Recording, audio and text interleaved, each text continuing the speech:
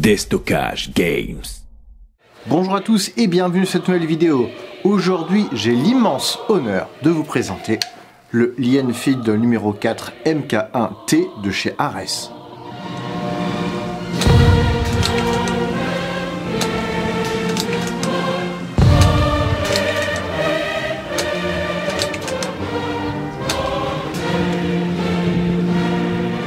Avant toute chose, j'aimerais naturellement remercier ARES pour me faire confiance une fois de plus en m'ayant accordé une grosse remise sur ce matériel. Après, ils ne font pas de vente directe à ce niveau, donc je vous invite à vous tourner vers des boutiques pour pouvoir l'acquérir. Genre Airsoft. En parlant de boutique, je remercie Déstockage Games qui eux sponsorisent ce travail vidéoludique. Ludique ça c'est toi qui le dis. Lubrique plutôt. Je suis sûr que tu vas faire des blagues de cul, tu vas pas pouvoir t'en empêcher. On parie? Ouais, on parie. Reprenons. Vous pourrez retrouver un code promo pour commander chez Déstockage Games en description. Et en plus de vous aider vous-même, vous m'aidez aussi, parce que ça montrera à la boutique qu'ils ont raison de sponsoriser la création de contenu. Ce fusil est sorti à l'automne 2022, après quelques mois de teasing. Il y a eu du retard, hélas, à cause d'une nouvelle loi à Taïwan, et en plus du fait que les conteneurs sont super galères à avoir. La réplique est livrée dans une grosse caisse en plastique, mais qui ressemble beaucoup à du bois. Et j'apprécie parce que finalement le bois, ça s'abîme, le plastique un peu moins. Par contre, petit point noir, on ne peut pas stocker la réplique dedans avec la lunette. Il faut la démonter. Et ça fait chier. Je vous invite d'ailleurs à revoir mon unboxing sur le sujet pour voir comment c'était emballé et ce qu'il y avait dans le package. On va commencer par le gros sujet. Le prix. Autant vous dire qu'il vous faudra demander à vos femmes d'écarter les cuisses si vous... Ah, je te l'avais bien dit, une blague de cul. Bah non, j'allais dire, il faudra demander à vos femmes d'écarter les cuisses si vous voulez continuer à vous déplacer, vu que vous devrez acheter un vélo, car vous aurez vendu votre voiture pour pouvoir vous payer ce fusil. Ouais, je l'aurai un jour. Je l'aurai. Le prix, normalement, il est à 700 $ pour la version avec lunettes. Mais au moment où je tourne cette vidéo, il y a une remise. Cela dit, si vous ne voulez pas la version avec lunettes, il existe la version 100, qui est à 533 $ avec remise. Sinon, vous avez une version plus moderne avec le L42A1, fusil qui est sorti dans les années 70. Ouais, mais finalement, on parle de moi. Une version avec lunettes, une version sans lunettes, et la version moderne. Avec cette collection, ARES fait une paire de 3 coups, comme ça il y en aura pour tous les goûts. Je présente donc ici la version la plus chère, le Enfield numéro 4 Mk1T, avec sa lunette numéro 32 Mk1. Comme ça, qui peut le plus, peut le moins, vous aurez aussi un avis si vous voulez la version classique ou la version moderne, vu que l'interne est identique. Putain mec, une demi-page de ton texte juste pour pouvoir parler du prix, t'abuses pas un peu là? Ou alors c'est que tu caches quelque chose. Ouais, bon, il y a un truc qui m'embête un peu et vous le verrez à la fin. Les performances de tir ne sont pas ouf, comme pour le Moser 98K du même fabricant. C'est une très belle réplique, mais il faut passer par la case upgrade pour que ce soit vraiment excellent. Ah ouais, je vois, bon après dis-toi que l'interne est facile à modifier et que c'est facile à trouver des kits pour pouvoir l'upgrader. Mais oui, tu as raison, nous sommes d'accord. Continuons. Je précise tout de même que ces prix incluent un kit d'upgrade déjà installé dessus par Airsoft. Sans kit d'upgrade, j'ai pu voir ce fusil-là, le numéro 4T, à 650 € en France et 650 $ sur Red Wolf Airsoft. 540 $ pour la version classique chez Red Wolf. Enfin bref, plusieurs prix, plusieurs lieux où le trouver, 2 salles, 2 ambiances, à vous de choisir. Ici, je vous présente la version non upgradée, directement sortie de boîte. Ce bébé fait 4,8 kg avec lunettes et chargeur. Autant vous dire que ça pèsera lourd à la fin de la journée. Quand j'ai fait mes tests de tir, j'ai fait mon sport du mois. Gros lard! Le fusil original fait 4 kg plus le poids de la lunette, donc c'est réaliste, voire même un petit peu plus lourd. La réplique dispose d'une sûreté sur le côté qui ne fonctionnera que lorsque vous aurez armé votre percuteur seulement. Ne forcez pas sinon, comme en soirée finalement, tout le monde doit être consentant pour être tripoté. La sûreté, c'est pareil. Là, on peut la manipuler, et ça bloque mécaniquement la détente, alors que là, ça tire. La dispose réplique... oups. La réplique dispose d'un support de baïonnette clou à l'avant qui est réaliste. Et les baillots originales vont pouvoir passer dessus. Comme moi avec vos mamans. On notera d'ailleurs les différentes traces d'usinage qu'on peut avoir sur certaines parties. Ça fait vraiment très réaliste. On a quelques pièces en acier. Les garnitures métalliques sur le bois ici à l'avant, les chargeurs, la fixation de la lunette, le upper ici et la plaque de couche. Bon après je sais pas si c'est vraiment du pur acier parce que c'est que légèrement aimanté. Alors que le chargeur, lui, il est franchement. Le chargeur d'ailleurs, il vous coûtera 38 $ pièce. C'est cher par contre. Désolé ARES mais je comprends pas pourquoi c'est si cher. J'en ai acheté 2 supplémentaires à glisser dans les porte-chargeurs adaptés. Et quand vous insérez votre chargeur, on sent le métal contre métal et ça fait un très joli bruit. J'avoue, c'est kiffant. Et il fonctionne mieux que les petits clips de Moser ARES où on avait 20 billes seulement pour 10 à 14 qui pouvaient être retirés. Alors qu'ici, comme il y a plus de place, on a 35 billes de contenance et les 4 ou 5 dernières resteront dans le puits de chargement. Mais en proportion, c'est pas grave comparé au Moser. Le pop se règle par une petite vis qui sera accessible uniquement lorsque la culasse est ouverte. Vraiment très pratique, pas besoin d'avoir une vis moche ou un petit trou dans le corps de la réplique. Ce sont les mêmes pièces que sur le Moser de toute façon, donc même système. Par contre, avec la lunette, c'est galère à accéder. Il faut avoir la clé à dispo, une clé comme ça, et y aller sur la partie coudée. Là, ça passe. C'est difficile, mais ça passe. Discours que j'ai trop l'habitude d'entendre. Prétentieux, je suis qu'un prétentieux. Donc oubliez les outils multiclés comme celui-là, ça passera pas. Ou alors il faut démonter la lunette et vous verrez que c'est galère de la remettre en place. Et de tirer sans lunette aussi, vu que l'œilleton que nous devrions avoir ici sur la hausse, eh ben il n'est pas installé. Mais c'est normal. Vous avez pu voir que j'ai mis une bretelle de Mk1.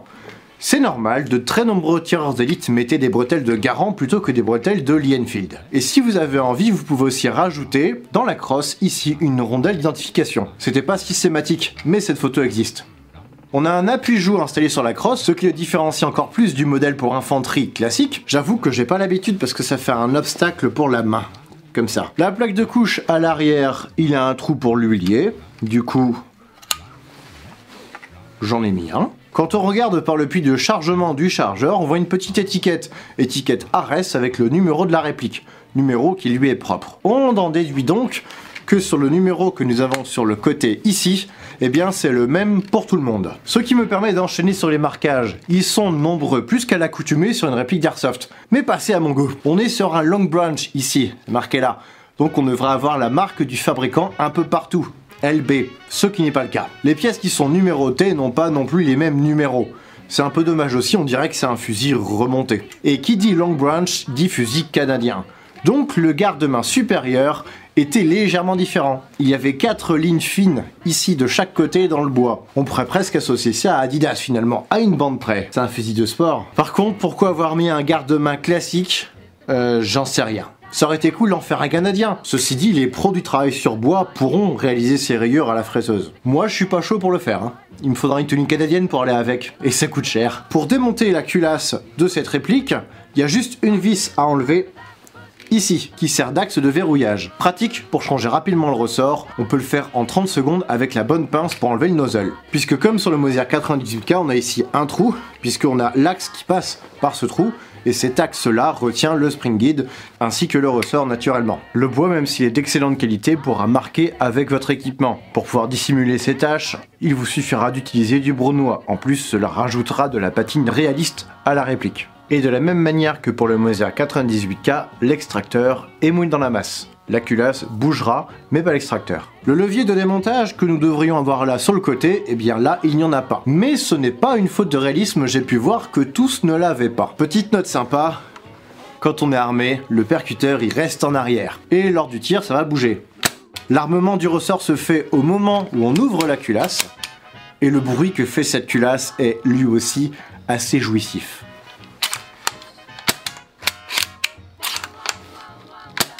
La détente elle est un peu bizarre, on a un ressort assez costaud naturellement, mais une fois que le coup est parti, on peut continuer la course jusqu'à un certain point. Étrange, on a l'impression que c'est pas fait exprès. La hausse peut se redresser quand la lunette n'est pas là ou sur la version classique, et l'œilleton peut être réglé en hauteur à l'aide d'une petite vis sans fin à visser ou dévisser pour faire monter le chariot. Et naturellement, on a des graduations sur la planchette. Vu que j'évoquais la lunette, je vais pouvoir en parler ici, parce que je suis un homme à lunettes, homme, et en nécessité d'avoir une correction vu qu'il a une légère myopie. Petit chenapan. Ne démontez surtout pas la lunette une fois qu'elle est en place. Les grosses vis ici et là sont super compliquées à mettre dans les trous, dans les orifices, à cause des ressorts qui sont très costauds. Et ça nécessiterait de régler votre lunette ensuite au passage. Elle a des marquages mais ils ne sont pas réalistes du tout. On a même une année, 2014. Et une faute de frappe, encore une fois, comme sur le Moser. Tel sighting et manque le i à sighting. Et comme pour la lunette de Moser, je mets un biais sur le fait que ce soit volontaire, cette faute de frappe, pour éviter que ça ne soit vendu comme une vraie. Parce qu'une vraie avec montage, c'est le prix du fusil. Pour régler la lunette, nous avons deux boutons. Le bouton latéral sert pour la dérive, donc sur le côté, et le bouton supérieur est utilisé pour le réglage en hausse. Pour dévier le tir vers la gauche, il faut tourner le bouton de la gauche vers l'avant, donc dévisser. Et pour monter le tir, il faut visser la partie supérieure. Les clics sont francs et nombreux, c'est agréable. Par contre, on est assez limité sur le réglage de la lunette, parce que des fois, ça ne va pas bouger alors que vous cliquez, et puis d'un coup, ça va bouger. Après, on n'oublie pas que c'est une reproduction bon marché comparé à ce qu'on trouve sur le marché. Oui, j'ai dit 2 fois le mot marché, mais c'était pas volontaire de toute façon. L'autre jour, je suis allé au Super U, j'ai fait une blague et j'ai vu qu'elle avait pas super marché. Après, de toute façon, en airsoft, on n'est pas sur un réglage au dixième de millimètre près. Si ça atterrit sur un gars, déjà, on est content. Niveau prix d'une vraie reproduction pour fusil, l'ensemble complet faisait, le prix de cette réplique, comme je disais, environ 600 balles. Parce qu'à un moment, j'ai songé à convertir mon Enfield de Viva Arms en version sniper. Mais ARES vient combler ce vide intersidéral que j'avais en mon cœur. On va passer au test de tir. D'abord un test chronie à la 0,20, puis un test de tir à 35 mètres et un test de portée, le tout à la 0,25. Et comme j'ai pris un poids de billes léger, pour pouvoir avoir une portée max plus importante, on voit surtout que c'est très sensible au vent. Et j'avais un joli vent de travers au moment du test. Je vous laisse voir le résultat.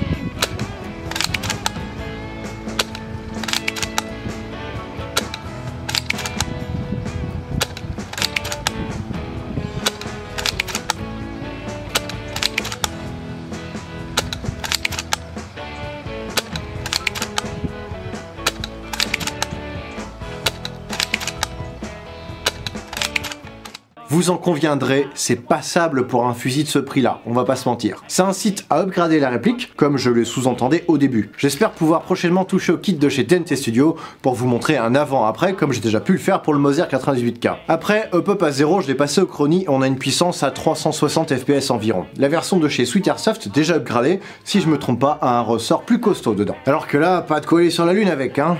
Puis surtout, le poids de la bille est limité avec une telle puissance, il faut que je change de ressort. Et je reste sur mon idée que ce fusil, il est magnifique, qu'il a du potentiel pour être excellent, et que vous allez faire des jaloux sur les terrains avec ce genre de bébé. Et mine de rien, le prix, ça fait un filtre, ça évite d'avoir 150 de snipers sur le terrain. Ouais, mais c'est un peu discriminant. Pourquoi on n'aurait pas 150 snipers sur un terrain? C'est triste. Voici ce qui conclut cette vidéo, j'espère qu'elle vous aura plu. Si c'est le cas, lâchez un pouce bleu, un commentaire, abonnez-vous pour ne pas louper mes futures vidéos, et mettez la cloche. Et puis partagez aussi mon travail sur les réseaux, ça fait toujours plaisir. Je remercie encore ARES et Dédicaces Games pour leur précieux soutien. Vous pourrez retrouver leurs liens respectifs en description. Et si vous aussi vous voulez m'aider, vous pouvez le faire via mes pages Tipeee ou en devenant souscripteur de la chaîne. A savoir que tous les gens qui m'aident ont mes vidéos principales en avant-première. Peut-être que comme ça m'évitera d'ouvrir un OnlyFans pour pouvoir continuer mon aventure sur YouTube. Abonnez-vous et mettez la cloche. Oh god, trop tard. Et quant à moi, je vous retrouve prochainement pour de nouvelles vidéos. Salut!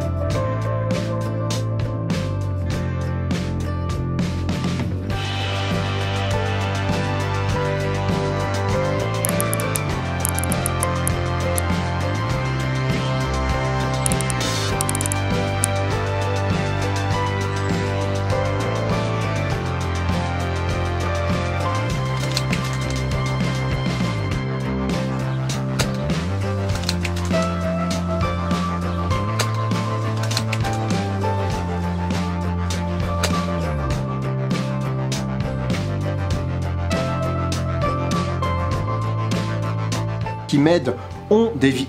À savoir que tous les gens...